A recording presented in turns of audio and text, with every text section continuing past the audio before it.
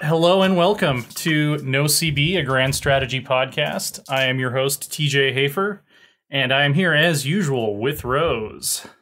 Hello. With Lambert. Hello there. And with Father Loris. Hi. And we have two special guests this week joining us from Paradox Development Studio. We have Groogy. Hello, guys. And we have Johan. Yo, guys. And they've been working very hard on the recently announced Europa Universalis IV Emperor expansion, which we're going to talk about a little bit later in the show. So if you've got questions, I would say don't post them yet, because we might not scroll up and see them. But when we get to the point that we are talking about the expansion, I believe you guys, you can't talk about anything that hasn't been announced yet, if I'm correct, but any of the dev diaries that are out already are fair game. Yeah. Kind of. Kind of. I mean, we have, we've been doing dev diaries for what, like a year? So we've covered quite a lot. It's been a while. Yeah. Anyway, we're starting with CK3 dev diary for this week, which was about tutorials and the encyclopedia. They showed off how tooltips are going to work. We're going to have tooltips within tooltips. We're going to have like an actual in-game encyclopedia of concepts, which is really cool. And then these advice pop-ups that kind of can give you feedback on suggestions of things that you should be doing. CK2 notoriously is a game that, I was still discovering basic mechanics when I already had over 150 hours played. So I think this is going to be a very welcome addition. What did you guys think about this dev diary? Anything that stuck out in particular? Heretical map movement. Oh yeah. The camera tooltip says use the W, A, S, and D keys to move around the map. So CK3 is on the right side of history. CK3 stands with the king. This is not okay. Yeah, it's not right. Me and Lambert have been in the same camp for a long time. Yeah. So Groogy, you're not a WASD guy? No, that's for the map modes. Yeah. W is the political map mode. This is the way speaking heresy. I mean, honestly, though, we should both have the option of choosing which one we would prefer. Oh, yeah. There would be no need to talk of heresy if we just came together in a secular kind of system and said that you can choose whatever the hell you want. But that's not the case, so you're all going to burn in hell. The best way of doing it is to move the camera around with WASD, but use the edge of the map to select the map mode. So top of the map is you just scroll to the top of the map for political map mode. Oh man, this is just wrong. This is wrong. This is what happens when I let someone else be a creative lead on a project. They change everything that's important in life. So Johan, what is your preferred way to move the map? Edge scrolling probably, and I used arrow keys. Edge scrolling and arrow keys. Okay, well you heard it here. I guess that's the only correct answer then. Okay, half a man of culture. I mean, I'm just glad that Imperator and also CK3 allows you to turn off edge scrolling, because if you've got more than one screen, edge scrolling is a bloody nightmare. Especially if you have it in windowed full screen. Right. And the only true way to have it, click over to adjust something in OBS or something while you're live and streaming, and the whole map just slides with you. Yeah. Oh, I thought you wanted to go and see America. There you go. Yeah, every once in a while I'll alt-tab out of EU4 and then alt-tab back in, and it's just zooming around the world at hyperspeed. Yeah. Just because I left the mouse in a weird spot. Fast enough, it goes back in time, so you can undo the mistakes. Yeah, I think my favorite part about this dev diary was this suggestions menu. Just because there's stuff I always forget to do, even as an experienced CK or Crusader Kings player. I like being oh yeah, here's some duchies you can create. Here's some people you might want to increase your opinion with. It's almost like having your counselors come to you and be like, okay, my lord, here's the problems in the realm right now that you might want to pay attention to. But the real question is one of the advisors an Elvis impersonator? What did that come from? Civilization 2. Yeah, Civilization 2. We advised. Yes. Oh, I forgot about that. Oh, will it also say something like "You will regret this," like from Sims 3? Oh my goodness! Yeah. A combination of the two best advisors in video games, right? Like, I played Civ 2 when I was like 10 years old. You expect me to remember? Yes, but that was like the coolest part as a 10-year-old. Was the advisors and being able to build your throne room. Yeah, exactly. That's the only part I remember is, I've just ended turn and I can build a new thing on my throne room, and that's awesome. I don't know how that happened or what caused an extra piece of throne room to happen, but it was cool. Yes. Was that your castle or something? Civ 2 was the one that didn't have historical leaders, right? It was just your leader was just some rando. Yeah, that's right. The best Civ then. I don't like historical leaders in Civ. Okay, well, that's why you don't like seeing Abraham Lincoln in a toga? Is the best. No, I can quite definitively say no on that one. Not in this context. I'll look at him in a toga in other contexts, but not when I'm playing a game. It's nothing better than seeing Mao Zedong dressed as a caveman leading China. You know, it's like it's very good. Civ never really got it for me because of those things. Oh, here's cavemen fighting against like Marines on the beach. I was like, what? That's like my the image favorite of Roman part. soldiers with M4s. That was my favorite part of like Civ and Rise of Nations was just invading someone when I'm like 3 tech ages ahead of them. Which I guess you were the that's colonial kind of power. what EU4 is. Yeah, that's kind of just how EU4 works if you play as a European. But or if you played as you played in EU3 and you were a one province minor merchant republic. Yeah. You could then game the entire tech system, and you're just like, I'm last tech, and it's 1600. Yeah. Well, the funny thing that happened in our recent multiplayer is the Enlightenment spawned in like Bengal. So like Southeast Asia and China got it way before Europe did, and we like weren't as far ahead of everyone else technology as we usually are, which was pretty funny. I've seen it spawn there in like games that I purposely set up to be weird, like imported from CK2. But that's the first time I've seen in like a vanilla EU4 game that the Enlightenment just spawned way the hell out away from Europe. Well, in multiplayer, I find like technology spreads rather quickly anyway, right? Because people are sharing it with each other. Step it up. Well, not in ours because everybody hates each other, so there's no spread from friendly nations.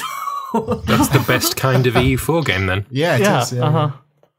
I have in the EU4. We have like the devs playing a mega campaign, and I enjoyed like in the deep south. I got the Enlightenment, and that was such a that's kind of interesting. In the last few EU4 campaigns I've done multiplayer in, colonialism has spawned in Japan about like 5 times out of 5. The Japanese love rushing for colonialism. Yeah. That's basically the entire game is Japan, right? Helped me in Malaya, so I'm okay with it. Malaya gets so powerful in multiplayer because you got all those provinces next to you that are just really high dev. They're just easy just to like mop up, right? Well, since we were talking about Civ, what do we think about the encyclopedia now in CK3 that they're adding?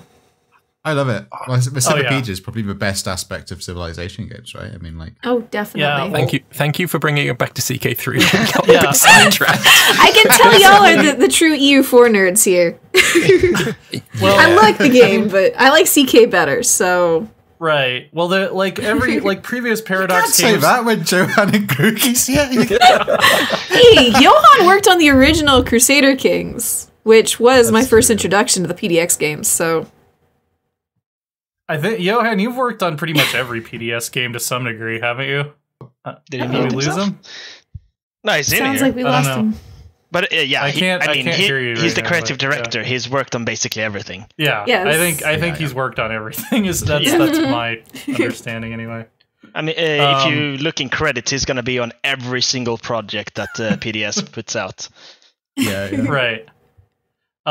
Yeah, I mean, it's like previous PDS games have had an encyclopedia, but it was called the Wiki, and you had to like go to a separate window for it. So I think it'll be great to have this in the game. Yeah. I mean, especially as not everyone. CK2 had a history links as well. Right. Yes, it did, but that only worked at the start. I love that. Yeah. And not everyone plays on dual monitors or has a separate mobile device or something where they can pull up the Wikipedia page or Gamepedia page with more information. So having this directly in the game is great. CK2 had the it had all the Wikipedia links to historical rulers, so you could like go back, and it went into like really, really, really deep ones. You know, like famously, you know, because Chris King was working on the game, right? I mean, like all the Scottish clans were like very, very well represented. Yeah, the history of Scotland is impeccable. Yep. Yeah. Naturally. Yeah. That's like, I can always tell when Chris King had his hand in something if Scotland is uber detailed. Yeah. Speaking of encyclopedias, I believe I remember there was a Stellaris mod that added a web browser into the game itself that you could then like pull up the wiki on. Wait, what? I'm fairly sure that was that. How? Really? Magic, mate. Did it? I don't know. I like playing with mods. If you ask me how they work, I can't go into that. At this point, people have figured out how to use arbitrary code execution to spawn R-Wings from Star Fox in a vanilla cartridge of Ocarina of Time. So it's not that unusual that you'd be able to find some workaround on PC to. Apparently the browser is a feature of Stellaris, and the mod I was thinking of used it to show graphs. Interesting. Okay. Right. I mean, sometimes when I see what some mods do, I go like, how does that not make the game crash? That was that John Wordsworth that made that mod? Oh, maybe it was. Yes, I think it was. For those that don't know, Wordsworth is the tech director for PDS. Okay, cool. All right. So, any last thoughts on the CK3 tutorials and encyclopedia dev diary before we look at some stats for Hearts of Iron? The nested tooltips. Yeah. Oh yeah. Having seen that at PDXCon, tooltips within tooltips within tooltips is that's going to be fun. Mm-hmm. Right. Yeah. And it definitely makes the game more accessible. It's a lot better than opening like 40 tabs and like working your way backwards on the wiki. Oh yeah. Which is how I would normally do this. Yeah. One thing they mentioned in the dev diary is that they didn't want to do walls of text. And if you turn on the tutorial in CK2 or the help tips, it literally is walls of text slamming you in your face with everything about that one panel you just opened. And it's overwhelming when you're a new player. Yeah. Oh, yeah. Yeah. I think one thing I will say, there's only one other game I can think that does that, which was like, I forgot my name. Is it Advogates? Advogates. That's the one. Yeah. Yeah. Mm-hmm. Yeah. John Schaefer loves nested tooltips for sure. It's really neat. Yeah. Yeah. The one other cool thing, I won't stay on it too long because people in chat were complaining, but I do like these animated toasts. I like that the UI is a little bit more lively and a little bit more dynamic. Yeah, I was going to bring that up. I think I was contractually obliged to bring up the art. Because, oh my goodness, look at the little animations and the little unscrolling. I hope it's like a little sound effect that goes along with that, right? Because I think one of the most wonderful things about CK2 is the bird sound that happens when you get sent a chat message. Yeah. It's brilliant. Fantastic, and when you send it off, you send like a pigeon away. It's got that sound effect. So I hope when you get these trait gains, it's like maybe a little announcement or like right, like, or just a ding. Yeah. Oh no, well, like something like a subtle, court chime or something thematic. Like. For the suggestions thing that you've got open at the moment, I hope they lean into the roleplay aspect, and when you click this, it'll be like a message from your advisor saying, oh, you can increase the opinion of this person doing this way, my liege. Like, lean into the roleplay aspect that's so strong in CK. That would be cool. I would definitely love to see that. My liege, you can declare war on our neighbor here. We've got... his land should be rightfully ours, and we have the claim. You should declare war. Mm-hmm. Yeah, clearly my advisor is a war hawk. I'd love to see that. You know what else we love to see, though? We love to see that 70% of players who play Republican Spain in Hoi 4 go anarchist. Podcat released a dev diary with statistics about what's been going on with La Resistance so far, and how many people chose different sides in all the different focus trees. Obviously, I was very pleased to see how popular the anarchist path is, even though I still haven't been able to actually win the war as the anarchists. I just need to get good. What statistics jumped out to you guys from what they've got going here? I think you just mentioned it. Yeah. Yep, basically. I knew Loris would be excited that the car lists are very popular. Oh yeah, I'm surprised they're not more popular though. Like that's my surprise. I'm surprised. I don't think a lot of people know who they are. Is the thing. Like I don't think the car list faction in Spanish Civil War is very well known. Well, I've seen it. I don't know what to say. Those are lost. Those people are lost already. Lost souls of the wilderness. You know, they have crazy hats. They're nutcases. They're hilarious. Like, gotta love them. I'm not sure about single player, and I mean they have the stats here. But in multiplayer, I'm seeing a lot of people are liking doing the car list as Spain if they have a player as Portugal, and the two of them will team up because they can help each other. Yeah, and become really powerful, but. That opens all sorts of new doors for multiplayer. 60% of people supporting a royal wedding. Oh yeah, Portugal. Yeah, a lot of people going for that royal wedding. Well, same for France. 45% of people going with monarchist France as well. See, monarchy is clearly just the most objectively superior form of government. Yeah, and our boy Napoleon the Sixth is the most popular by far of all the French monarchs. Look, of course, not all monarchs are created equal, and some are worse than others. Like anyone that has the Bonaparte surname. I notice the Brit has opinions here. Oh yeah, I'm free to share them. Not down democracy up monarchy. You can have both. You can have democracy under absolute monarchy. You can vote for things. We just have a bigger vote. I'm not sure that's quite how it works. But sure, so you can believe that. Yeah. Democracy under absolute monarchy, does that just mean like every vote is just a non-binding referendum? I mean everyone gets a vote, and the monarch's vote is worth 51% of the entire country. Okay. All right. Yeah, sounds legit. Sounds super fair. The monarch is for controlling share of the democracy. That's all. It's basically just a corporation. I'm the CEO of this country. So at this point, you've become a megacorp, essentially. Yeah, it's strange how similar they are. Yeah, it is. Yeah. The other really funny thing I thought was that only 4.4% of people followed the historical path, which I think because the historical path for Spain is kind of boring. Like, Franco wins, and then you just sit out the rest of the conflict, more or less. Like, I'm just gonna go around telling people Catalan isn't a real language, and just kind of hang out, you know? And also, one of the joys of Hoi 4 is taking things in a non-historical route, so it makes sense that the historical path would be so unsupported by players. Well, that's what I love in all Paradox games. It's not a history simulator. It's what I call an history simulator. It's like all of the things you see on like alternate history on Reddit, but you can play it.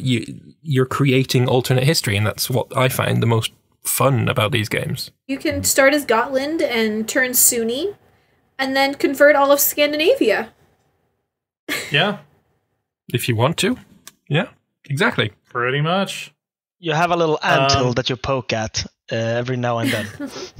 And see what happens. Yes. Yeah. So obviously I'm all for the anarchists. Do you guys have a favorite path for the new focus trees in La Resistance that you've tried out so far? I like Portugal's path, where their royalist path, once they merge with Brazil. Yeah. Mm-hmm. Yeah. It turns them quite powerful. The only path I took when playing as Spain was a swift path to destruction, so I can't really say.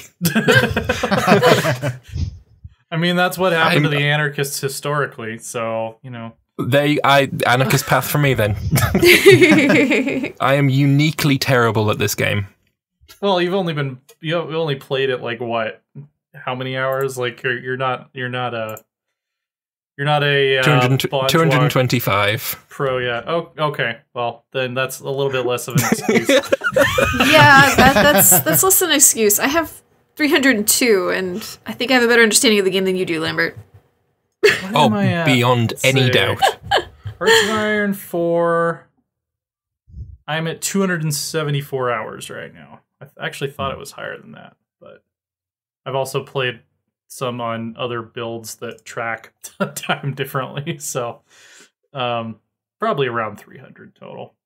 But yeah, so we didn't get like a big dev diary for Stellaris this week, but we did get this very cool story trailer, and I am gonna mute us and play this really quick because for some reason it won't let me do both. So we won't be talking over this. I'll probably edit out of the final podcast and just leave a link in the description. But I think this is definitely worth sharing because I've like 3 minutes of silence in the podcast. Like Stellaris trailers are so good. Like phenomenal. Yeah, I love the trailers for Stellaris. They're some of the best video game trailers I've ever seen.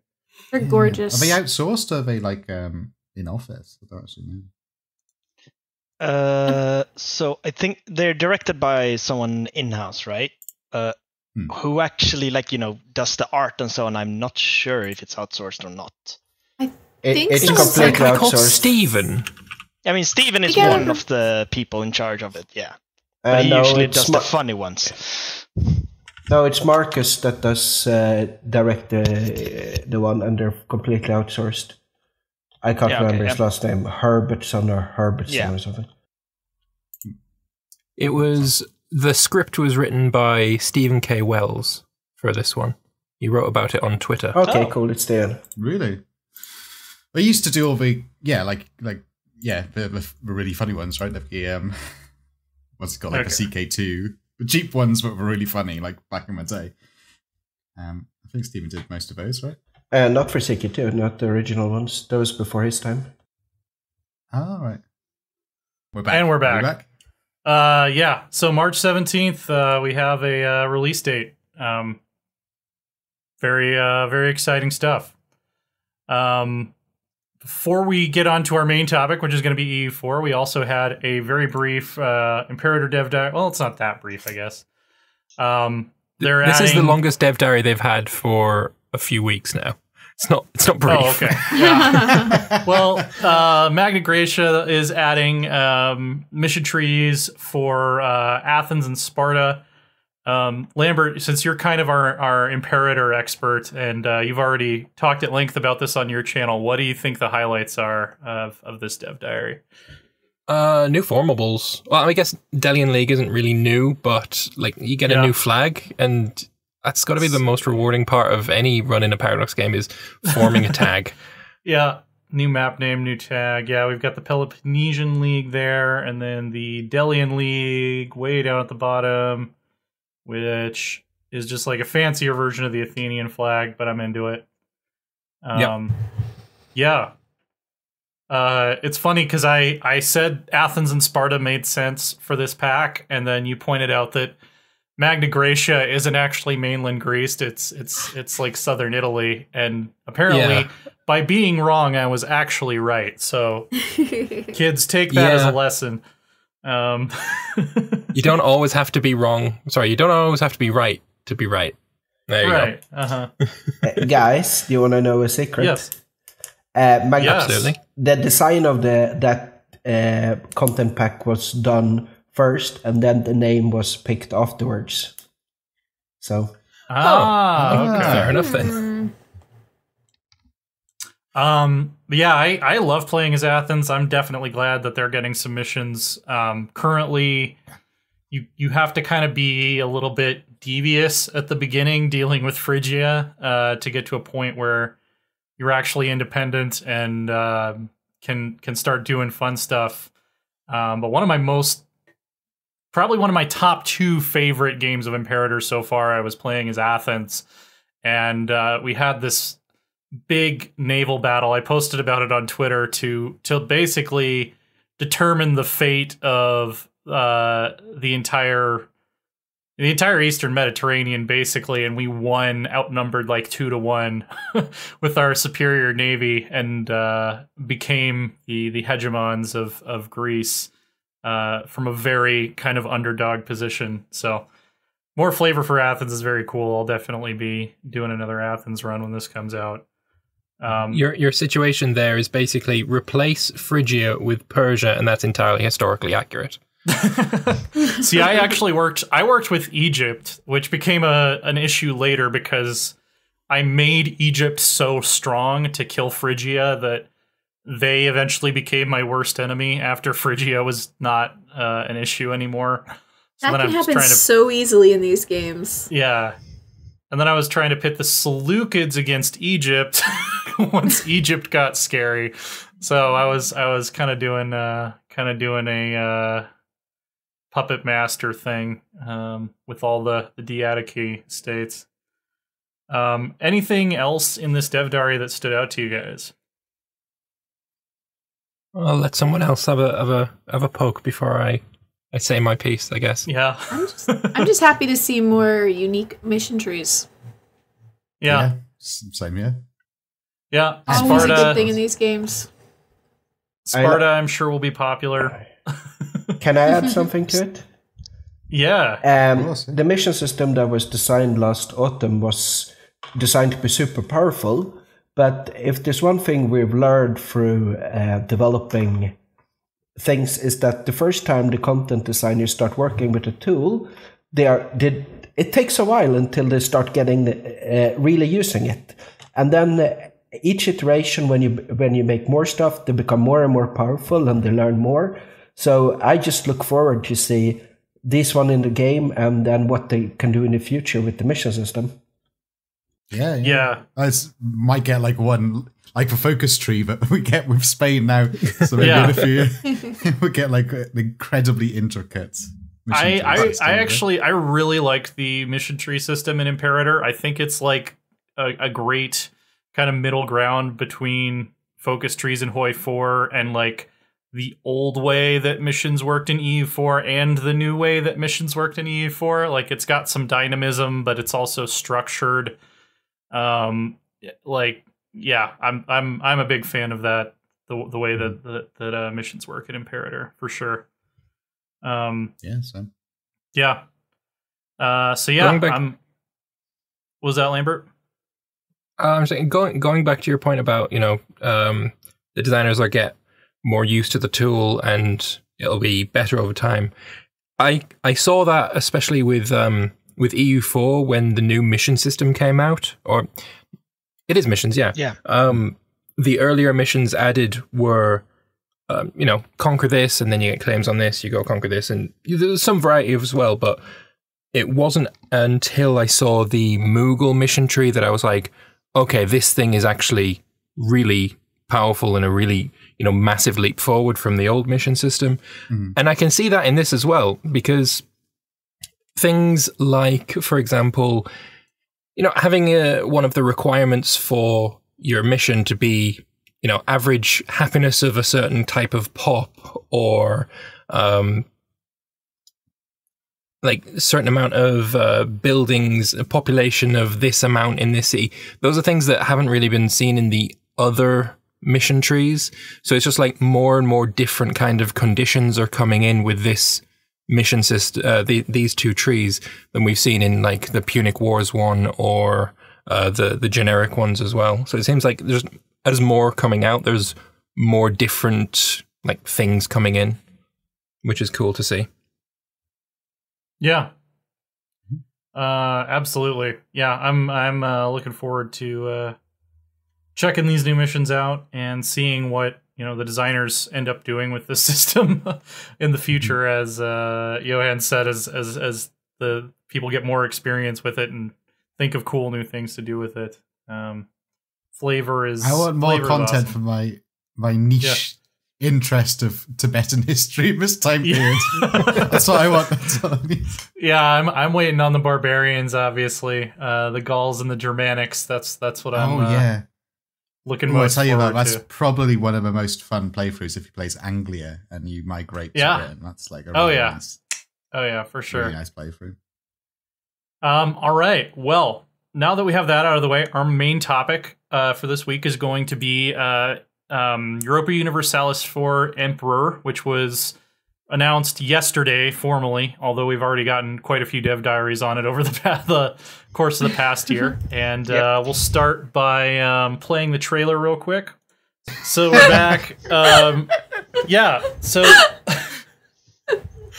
since we have two developers on the show, let's just start by so Johan, what is your kind of role on EU4 right now, and what has your role been on this expansion?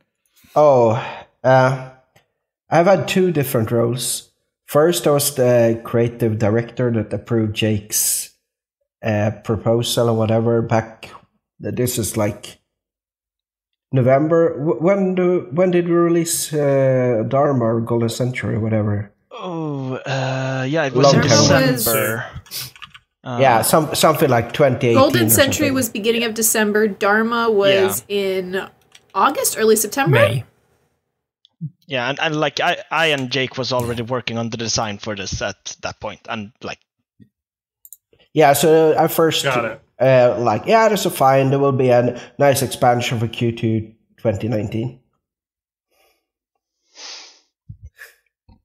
Yeah. So and things changed. Yeah, a lot of things have changed. We've iterated on things a lot. Yeah. Yeah. And Groogy, so what is your role on this project kind of been? Game designer. So like Jake's second in command and now Johan. And just like whatever the project needs in order to, get to where it needs to be a good game. Excellent. Yeah, I'm kind of been the same since when did Jake quit? August, September or something? Can't remember. Oh no, it was around just after the EU4 LAN, wasn't it? So right. Yeah. No, it was before that because it was not a PDX-Con, so. Of course, So I've been on a project since then, and I've been as Henrik is the same, kind of like I don't really think you should only do one thing. You should do whatever you need to get the project done. So I'm like programming, designing, content designing, QAing, whatever is needed to get it out. I mean, I've even done art. It's like, instead of like, I'm gonna, ball this back to like artists to do this later, I just need to shift these pixels a few pixels to the left. I'll just do that in Photoshop myself.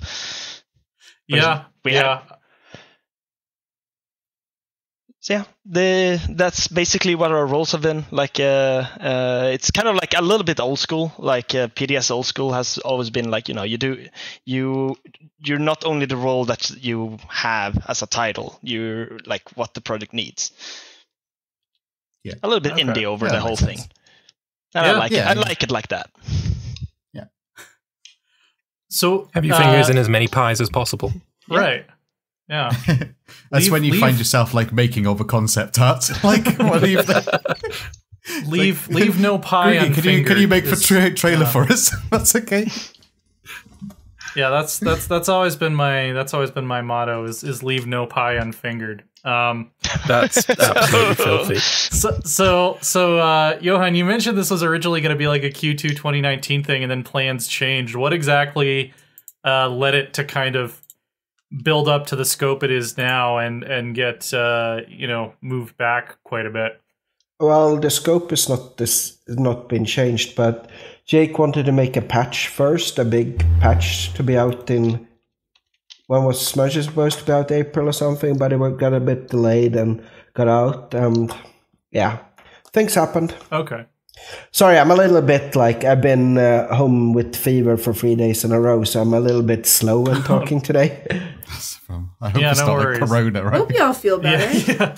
Yeah, patient zero for coronavirus in Sweden. Yeah. Yeah. Did Groogy get you sick? Wasn't Groogy sick last week? Yep. Yeah, well, I didn't meet Groogy last week, so because. Well, we've determined that that diseases can spread through the internet because Loris got Lambert sick through the Welsh internet, which is a thumb drive taped to a sheep. So Speaking of things going through the internet, we just got raided by Mordred Vikings. So hello, Vikings. Oh, hey, yeah, the traditional Viking raid. Hello and welcome. So traditional. I mean, the Vikings raided traditional. Italy, didn't they? The Normans went everywhere. Well, the Normans were Vikings eventually. Originally, originally, if you go back far enough. Originally, that's the word I'm looking for. Thank you. I mean, they were like advanced Vikings because they were Vikings but on horses, right? They were French Vikings. The next stage of Vikings, yeah. So for the developers, I'm curious because this is going to be, this expansion is focusing a lot on Catholicism. It's focusing a lot on the HRE, on kind of the endgame revolutions. There's a lot of map updates coming to Europe. What is the decision-making process to say, hey, let's go back and flesh out something that already has a lot of content versus prioritizing tackling something that doesn't have a lot of content yet, like maybe, I don't know, Southeast Asia? If I go back to my plans, sometime in when did we release Art of War? Basically, after Art of War, I made a huge plan of all the expansions I wanted to make. This does not count all the immersion packs, but basically the scope and the area of what we should add and what it should be, and the name for each expansion. And we pretty much follow that plan, adding a few immersion packs in between at times. So this was all in the plans since a long time ago. Am I right in remembering you made that plan in a pub? All important plans are made in a pub. All design meetings and all the things like that. I mean, Marines were designed by me and Joe at the pub. So yeah. All the best ideas creatively come after maybe 2 pints or 3 pints. Yeah, well, me and Chris, we used to do the design process back in the old days, where we went out every Tuesday drinking heavily, and the design ideas we remember the next day was the one we implemented. 2 of the most popular PDS games were designed entirely like that. That sounds like a perfectly legitimate process. That's how we made Hotshine 3 and Victoria 2. Yeah. Well, that's a great idea because the Persians used to debate. Right? Yeah.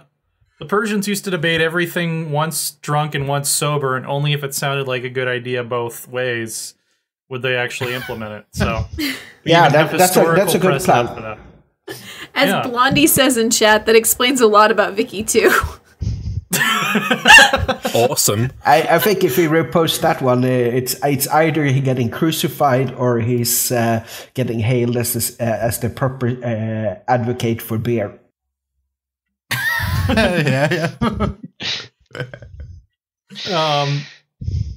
So we're kind of refocusing on Europe. The dev diary we got this week was mostly about the Pope. There's some changes coming to the Kingdom of God decision. Actually get a tag name change on the map, which is cool. But it's also not. And it doesn't destroy the Cura, which is just because before it was like a punishment to form the kingdom. Yeah, exactly. you don't get quote unquote rewarded by turning off a mechanic, which I really like. Yeah. I mean, like a core mechanic to the main religion that you're supposed to mainly represent too, right? Like, yeah. It's like it's a little bit of a nerf to you, but it's also a nerf to every other Catholic, which may be your enemies. Well, we don't know in yet, sense, though. We don't know yet because they haven't. Pope. Yeah, they haven't talked about what effect on the Curia systems do happen when you become the Kingdom of God yet. Because they've said there are going to be some unique things for the Pope when you do form it. So, permanent Curia controller. I mean, that would be one way to do it. So yeah, we'll have to wait and see. Yeah, you'll have to wait and see. Some people here do know the answer. Yeah, I literally wrote it. Yeah. There are pros and cons to having the devs in a call when you're talking about stuff. Yeah. Just to make you both squirm. We just like wild speculation. They're like, it's not like that, but I can't say anything. I mean, also it's always fun, like also like hearing like, oh, I have considered this, but we're not gonna do that and stuff like that. Yeah. Right. They've also changed, done some changes to uniting Islam. It used to be kind of a, yeah, okay, that was cool, I did that. Now you actually get to be called the Caliphate. It's a little bit more, you get the feudal theocracy government. It looks like it's a little bit more of a meaningful button to click, which is cool. Mm-hmm. That's a run that I like to do, starting as like some Arabian minor. I most recently did it as Hormuz, and that was a lot of fun. Hormuz is a really fun start. People ask me a lot who are like little overlooked countries in EU4 that I should play as that I might not have thought of before. That's one of my top recommendations. So when you do form a caliphate, you get the feudal theocracy. That overwrites all your. So say if you're playing the Ottomans and you form a caliphate, do you get feudal theocracy as the Ottomans too? Like, is that, or do you keep the Ottoman reform? So this decision is something that's implemented by our content designer. So I think I'm going through the script in my head now. I think it will override. We'll probably look at like, because players should always have a choice in like, what happens to my country when they do things and still. Yeah. So if you look at the Kingdom of God, you'll see it has two options, right? So in the event, and one is like, okay, you get this government form and you get locked into it, and then you see there's a second option which won't do that, but you will still be called Kingdom of God. Got you.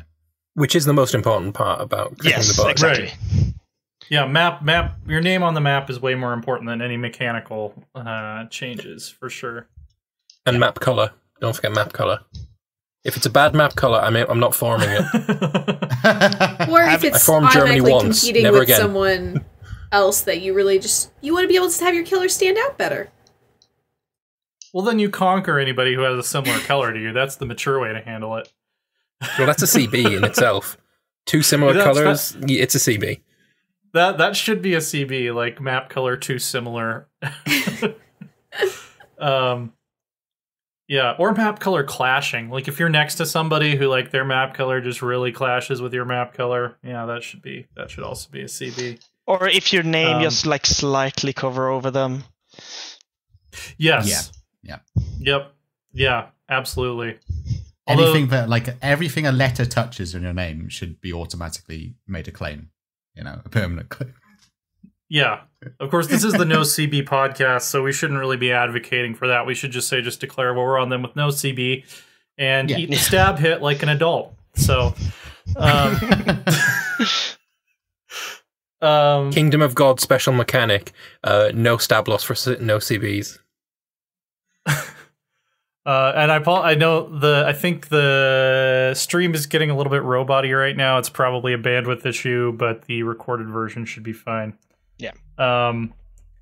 Anyway, we've got some new quality of life changes coming as well. We've got a new warning that tells you ahead of time when you're about to cap out on Monarch power and not when you already have wasted Monarch power. Yep. Which I'm sure all the min-maxers in the audience will be excited about. Mm-hmm. In essence, a lot of the quality of life things are just like, oh man, I screwed up here. All right, I'm going to fix it. Like, make the game tell me to not be an idiot. I literally got capped on mill power when playing E4 today. So, yeah, that would have come in handy.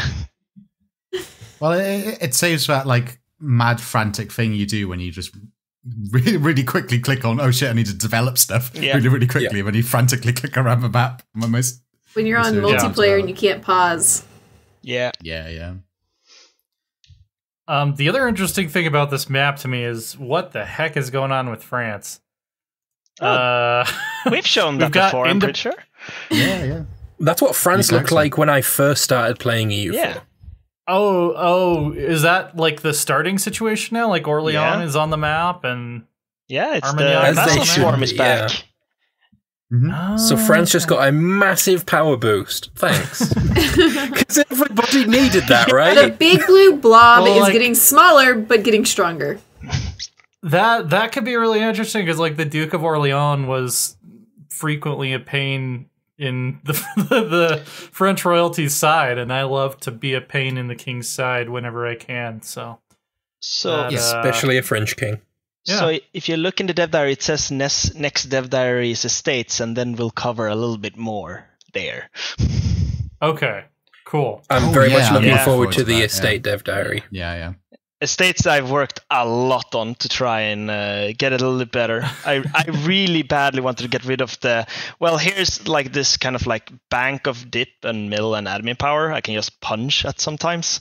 Yeah. On a timer. Yeah, I never it is 15. It's 14:59. Time to do my clicks. Mm-hmm. Yeah, I usually don't even bother to do that, except like if in competitive multiplayer, I feel like kind of compelled to. But I never felt like it was like a fun mechanic to be like, all right, going to milk the estates, get my bucket out. But yeah, that's actually one thing I've really enjoyed about playing Merchant Republics lately is I don't have to worry about the estates. Oh, speaking of Merchant Republics, very, very happy that we're changing over from a province cap to the new system, which is based on the new kind of autonomy system for Merchant Republics and Prussian monarchy. I think I've said that on the podcast before. Yep. Yes, you have. I watched. That is that is one of my favorite changes. Admin capacity, I think, isn't it? Governing capacity. Governing capacity. Yeah, that's right. It's especially like nice if you're playing as Merchant Republic and, like, let's say you want to form Italy. Yeah. About that. We're not a Merchant Republic anymore. Yeah. Spoilers. You talking about a succession game? Oh, yeah. Okay, spoilers. Spoilers for like 3 weeks away. People will forget. Don't worry about it. So there's a lot going on in this expansion and this patch. Out of what you guys are allowed to talk about, Groogy and Johan, I'm curious, what are you most excited about? Like, what have you found to be the most impactful on gameplay, and what are just, things that you enjoyed working on with this? So for me, estates, like the internal politics of a country is completely different, and it's a lot. It feels more rewarding playing with than the every 20-year press a button, and we'll see more next week what I mean, and I think a lot of people will agree with me. And then it's revolutions, because guillotine mana is such a nice thing. Like, instead of absolutism, all right, yeah, sure, you're swapping out from trying to conquer the world in this way, now you get this thing instead. And and it drives your country to play in a very different way. I think my pitch, like in the design document, was something like horde for civilized countries or something like that. Oh, nice. Okay. Yeah. I mean, you just need the ability to raise stuff. I almost rampaging hordes of Bonaparte. And then they all starved. Yeah, I'd say I go for Revolution target in almost half of the campaigns of EU4 I play. So more mechanics for that are definitely going to be cool. And the fact that you don't have to, screw yourself over in some really weird specific ways to make it happen even though I've memorized how to do it now at this point, and I can just do it on like muscle memory. It's like I know exactly when I need to take loans out. I know exactly how many loans I need to take out. I know exactly when I need to take my stability. Revolution by 1714. All right, let's go conquer the world. There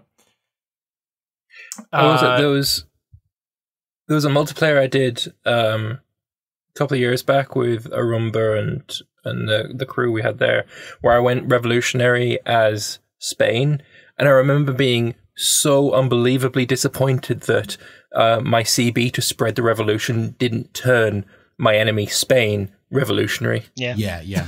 But now it will. That really disappointed me, because I was kind of joking with him quite a bit, because he got very salty about it, that I was going to turn him revolutionary, and then it wasn't an option. I was like, oh. Yeah. Oh yeah. Well, I used to like do it in a sort of janky way where it's like, okay, as part of this piece, you have to allow that disaster that causes you to turn into like a republic, or what's it called? Is it a parliamentary democracy? You become a constitutional republic, I think it is. At least the old government used to be called that, but you became. Yeah, basically. Okay. It's like, that's part of a peace deal. You have to do that. Like, it's just pretty please promise that you're going to do that for me, and then I'll peace out. Well, now you can actually force them to be that, and you can like actually see the spread of like the egalitarian ideals of people. Oh, beautiful.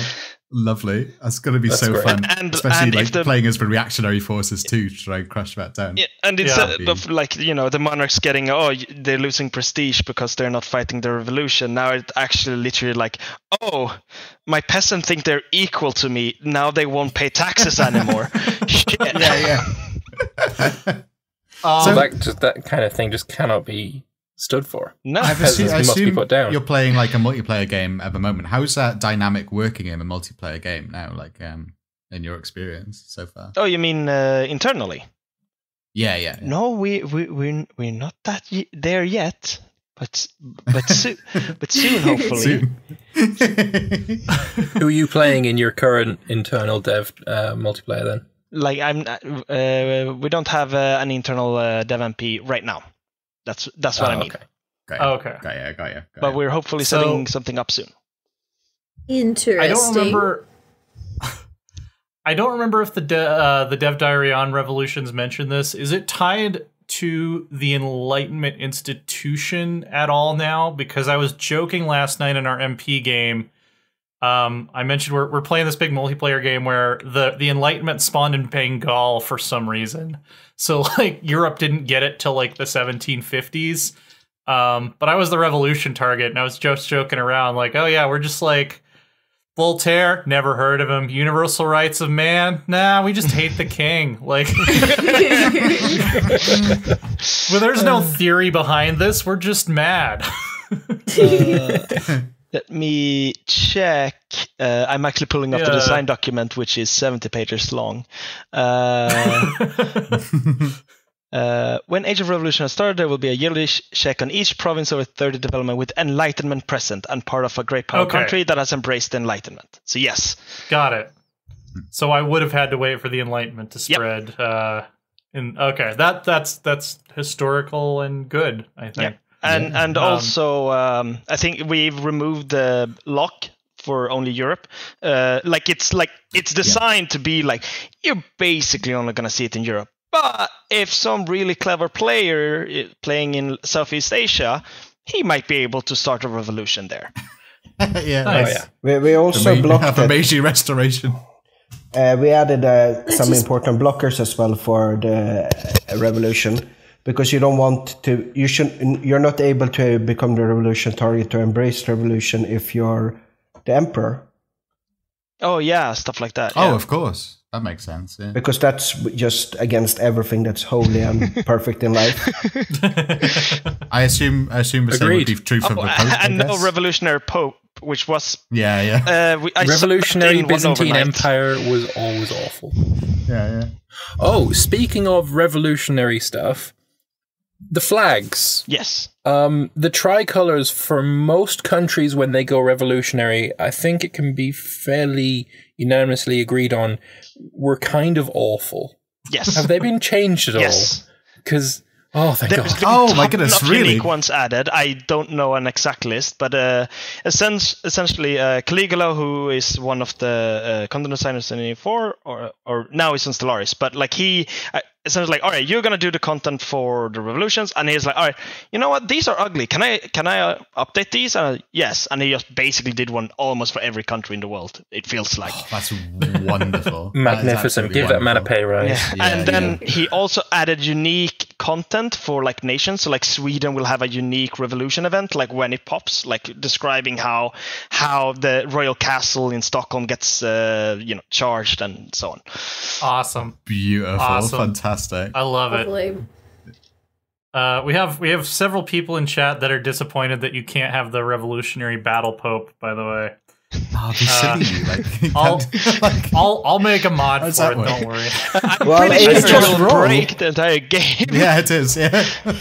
I mean, it's like the revolution is against the monarchies, it's against the papal power, it's about everyone's equality and everything. Just, it's a bit like having Hitler leading the democratic Americas. Yeah, basically. Well, you could be like Jude Law. You're the young pope. You're hip. You're subversive. You're Hello, fellow revolutionaries. He's got like the cap on and I heart the guillotine shirt. Yeah, that's amazing. I imagine it's locked out for republics. So that's a given, right? I mean, like, so I assume you have to be a monarchy, like for a start. Oh, to become revolutionary. Yeah. I think. Yeah, I don't think any republic can become revolutionary. I don't think we opened up that. Yeah, that makes sense. Alfred Strike says every man a pope. So he's invented. Dick Martian become revolutionary.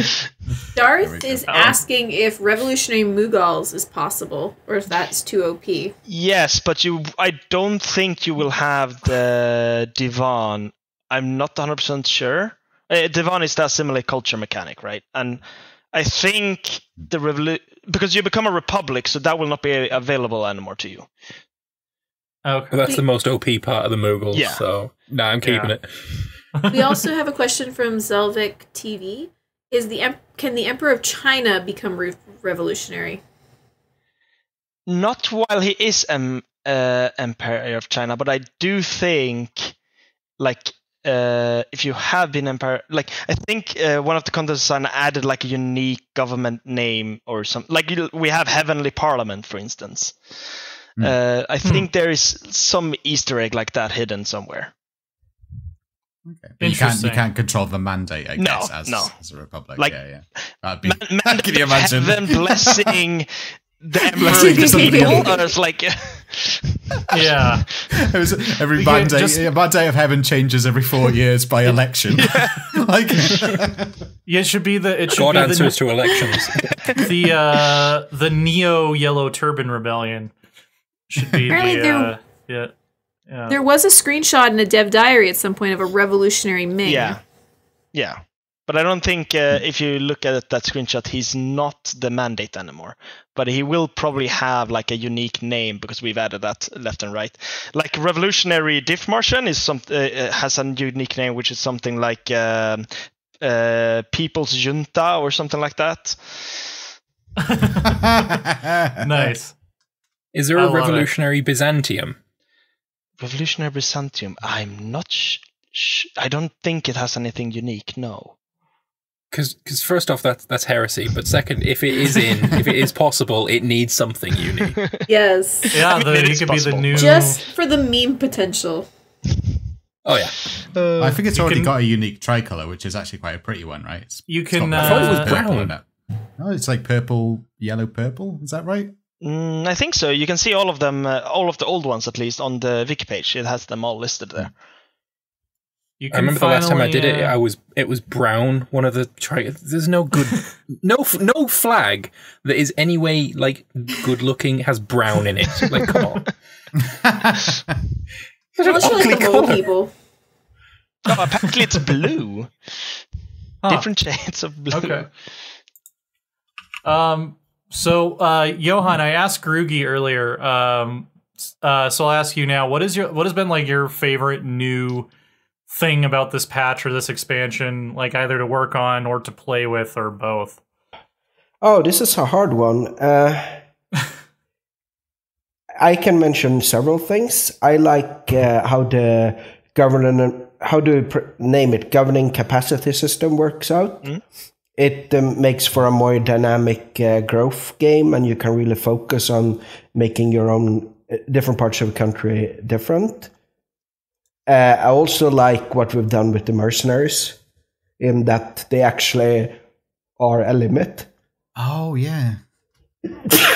And not just free manpower that you can reuse all the time.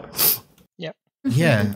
I love the idea of it becoming less and less relevant as the time goes by, because, like, you know, that's the way it should be, right? As things go towards professional armies. Yeah, but both of those are in the free patch. So let's think, what did I like in the expansion? Let's say, I don't know. I kind of like the concept of hegemonies or hegemons. Yeah. Yeah. Because I think this will be. I mean, it's a little bit. A lot of, not everyone was universally loving the feature because it caters to two types of game players that are not necessarily the majority of the forums. One of them is the multiplayer people, where you'll have an interesting endgame campaign around the hegemons. And, of course, people playing World Conquest, they will love having hegemons. Mm-hmm. Oh, yeah. I'm solidly in the multiplayer thing, and I think that'll just be combine that with Revolutions. You got the hegemony and the Revolutions. That just like adds so much tension to the end game, which, you know, is really lacking at the moment, right? I guess Revolutionary Target can sort of be thought of as the fourth hegemon type, maybe. So hegemon, like the military one, is a bit inspired by, like, you know, the Bonaparte's France was the military hegemon, essentially. Grand Army. Yeah. And before that, it was still France, right? Like, France has been the military hegemon throughout history for quite a while. Until they all starved. Yes. It does remind me a lot of the hegemony mechanics. Actually, does remind me a lot of the March of the Eagles. Like, has a similar sort of thing, right? Of naval domination and land domination. But that's more to do with victories. But similar sort of feel to it, right? Yeah. I assume England or Spain will become the naval dominant, right? By that point of the game. Yeah, and then, France very much inspired by that. As like the Napoleonic era is one of my favorite eras, and I played this. I played a lot of March of the Eagles. I think, March of the Eagles was released right before I started working at Paradox, so I played that quite a bit. Oh yeah. That connection seemed very, very clear to me. Yeah, because of the way that worked in March of the Eagles. Yeah. March of the Eagles, very underrated game. You guys should check that out. Particularly play it in multiplayer. I don't know if it's the best single player. Yeah, it has to. Well, the UI has not aged well. It's complete shit to play. I was playing it again half a year ago. I'm like, please God, gouge my eyes out.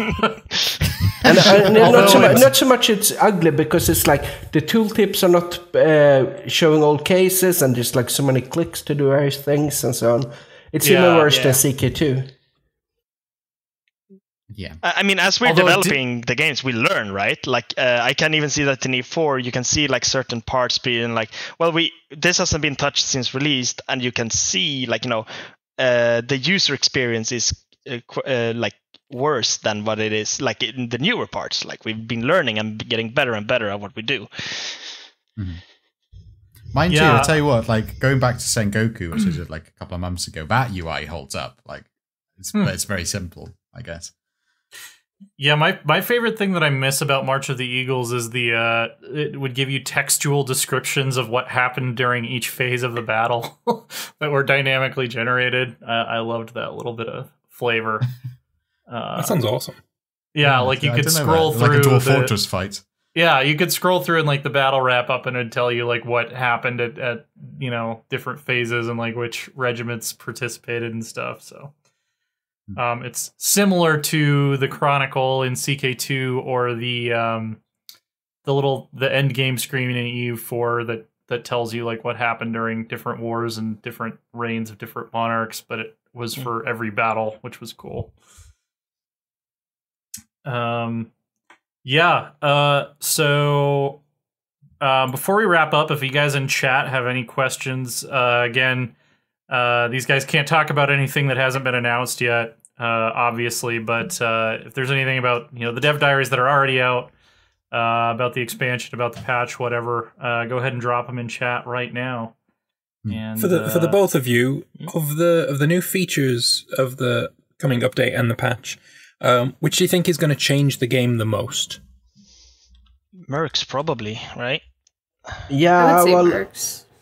I don't know, because we're making the government reforms part of the free patch. Yeah. And I don't think everyone... They were in Dharma only, right? Yes. And not everyone played with Dharma, so for a lot of people this will be a huge change of how you develop your country. But government capacity is also a huge change. There's a lot of different things. Yeah, 1.30 changes a lot of the game at once. Yeah. I mean, we've skirted over like two main features. We've talked a lot about Revolutions and the Mercenaries, but there's Imperial Incidents, right? Which yeah. We have the Imperial, we have the Empire stuff. Hopefully, I mean, we'll be covering that in a dev diary as well at some point. But we've mentioned that here's something you're getting in the expansion in the thread, the claim what you deserve in the Europa Universalis IV Emperor thread. And of course, a complete overhaul of Catholicism, right? Yeah. Pretty much. But I mean, these things so it's now hopefully get some more content, something more fun to do, because these things have been in since the game started. So if you've been playing for 5,000 hours for 7 years, you might have gotten bored. So hopefully this will, make those part of the game new and like something exciting again for you. Yeah. Excellent. Yeah, makes sense. Yeah. We have a few questions in chat now. How was the name of the DLC decided?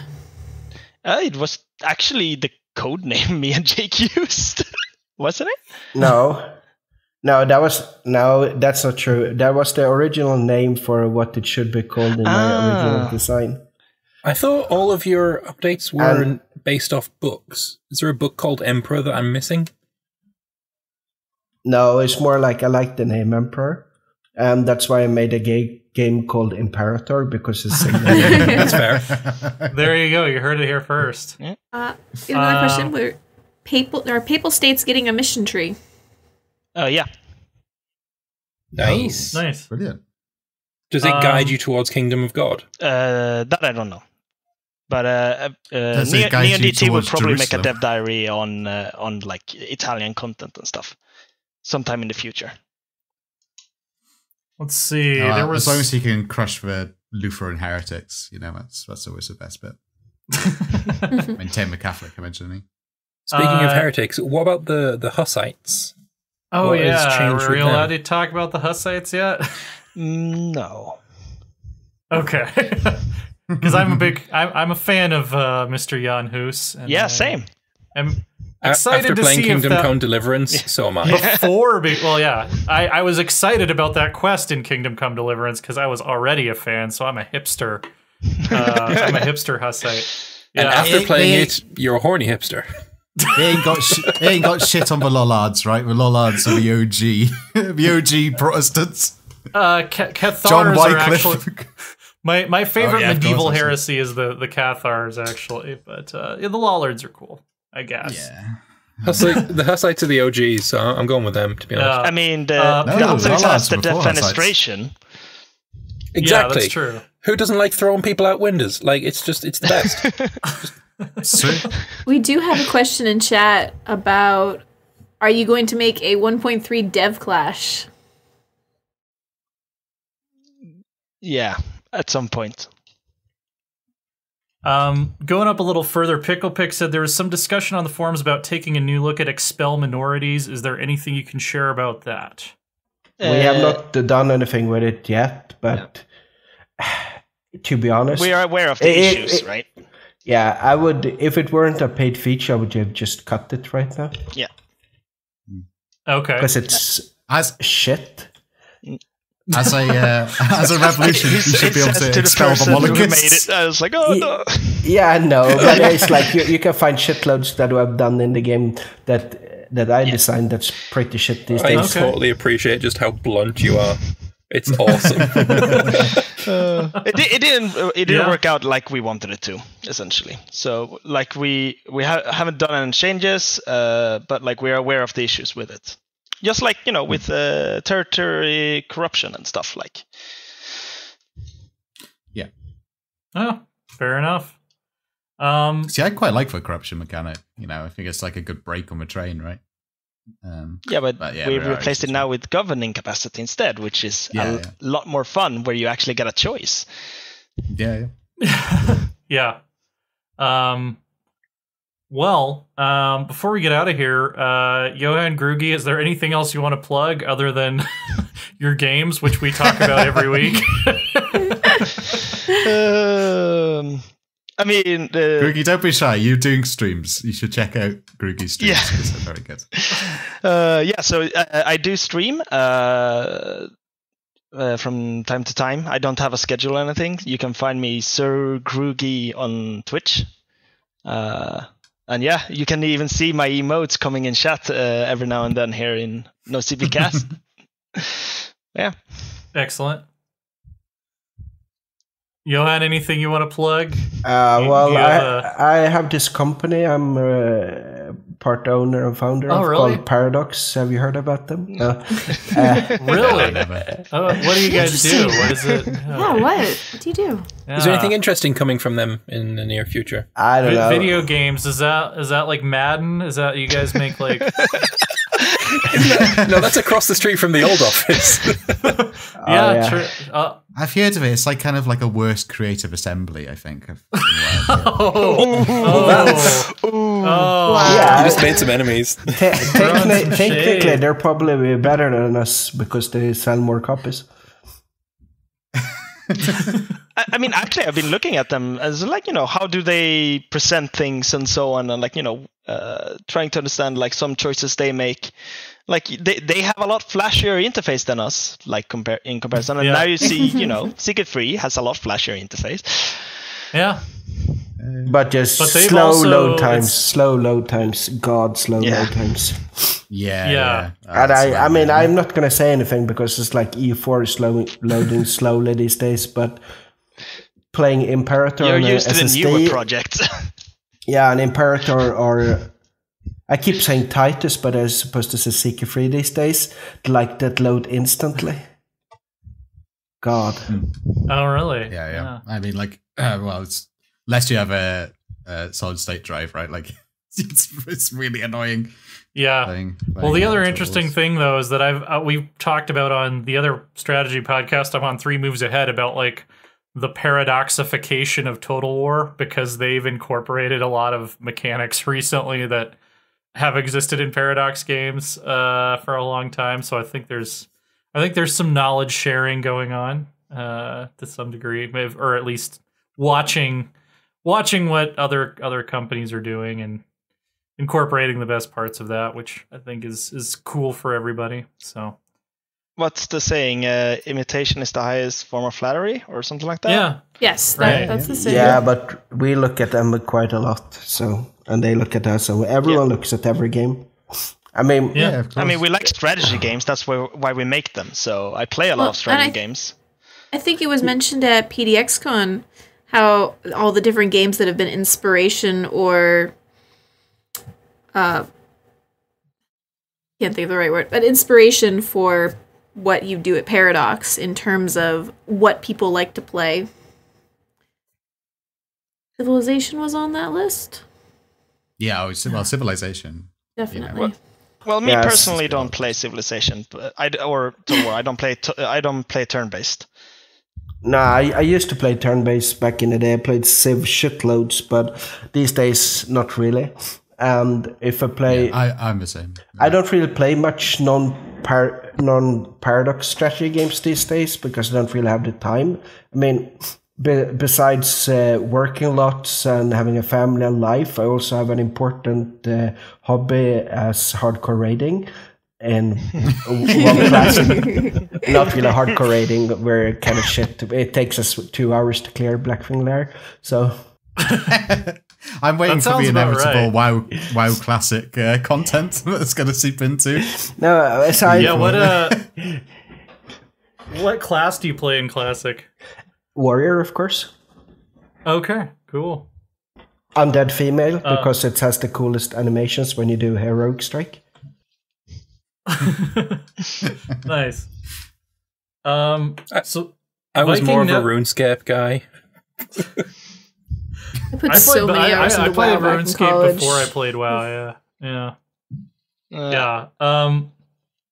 Viking Nephilim in chat wants you guys to say this sentence in Swedish, but I think the tongue twister. I try to say it because I have a very limited understanding of Swedish, but I think it's sju sjuka sjömän sköttes av sjöskorna yeah, that's more Norwegian. Yeah, and he was writing it. I actually speak Norwegian, so the intonation is definitely Norwegian. I'm A2 in Swedish, so I might be able to. Right, so let me try. Sju sjösköka sjömän sköttes av sjöskorna skötsköte. Fuck it. I missed the last word. Fuck it. Oh right. God. I won't say it in Swedish. I'll do it in Scanian instead. 7 sjösjuka sjömän sköttes av 7 sköna skötter. Okay, that's. Yeah, you failed on the last word as well. Yeah, because I wrote it wrong. It's misspelling. Yeah. Oh, yeah, that's why we both dropped it.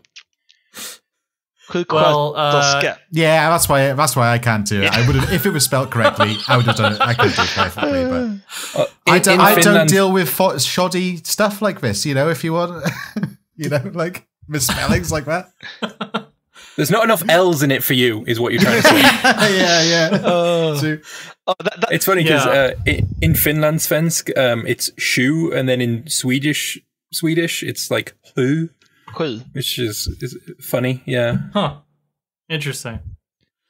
Well, Johan Groogy, thanks so much for stopping by and talking to us. Cheers. Thank you for having us. Yeah. As usual, before we head out, Rose, where can people find what you've been doing and what have you been up to lately? You can find me here on Twitch and over on YouTube as Enigmatic Rose 4. Here on Twitch, I've been playing some CK2 and RimWorld with the new royalty expansion. And over on EU4, I just started a brand new Succession game with 4 other awesome YouTubers, including Lambert right here. If he wants to tell you about it. Yeah, so Lambert, what have you been up to? More Imperator Rome. It's kind of taken over my channel, if I'm honest. But yeah, going back to EU4 with the Succession campaign, which has been a lot of fun. It's been a struggle to try and get the game working because I don't like the launcher and the launcher doesn't like me, but found some hacky workarounds to get the game to load, so that's good. But yeah, lots of basically Paradox is my channel. So Lambert2191 on YouTube and also on DLive. And Loris, where can people find stuff you've been working on? Chapelcomic.com and also on Twitter and Reddit and all those places. And I've been working mainly on some stuff for Anno, which should be done hopefully in the next few days. Been working like non-stop on that for the last God knows how long, and also on Humankind. So stuff to look forward to in the near future. Fingers crossed. And if I don't die from exhaustion. As always, you can find me on Twitter. I'm at AsaTJ. That's ASATJ. I do video game reviews for a couple different sites. My review of Romance of the Three Kingdoms 14 will be coming out soon. For those of you who like need to get more of a Three Kingdoms fix after Total War. Yeah, that's going to do it for this week, and we'll see you guys next time. Bye, guys. Bye. See you later.